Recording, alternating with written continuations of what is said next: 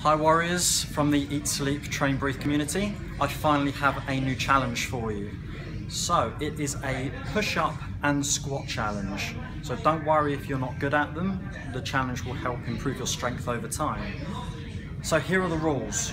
You are going to do one push-up, stand up, then you will do one squat, stand up, then you will do two push-ups, two squats, then you do 3 and 4 and 5 and so on, and you're going to go for as long as you can till you fail. Sound simple? So normally you'll fail on your push-up before your squat. The idea of the squat really is to allow your arms to recover so you can then try and get as more done as possible.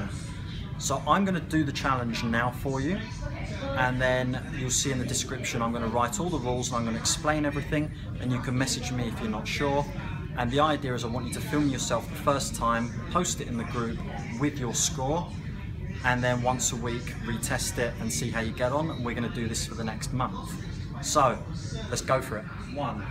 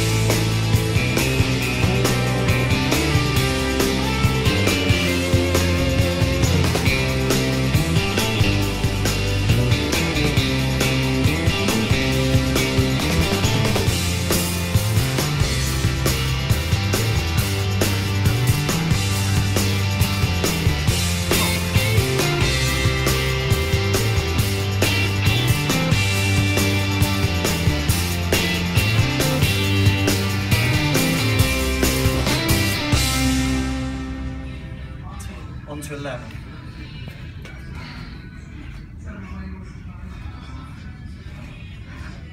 Go on. So, I stopped on the 3rd push-up on the 11th round, so I got a score of 10.3. Okay, that was really, really hard. Now, last thing I forgot to mention. You can either do the push-ups on your knees or full. You have to choose at the beginning what you're going to do, and you have to do the same all the way through, okay? So it's down to you. Get posting. I'm looking forward to seeing your scores.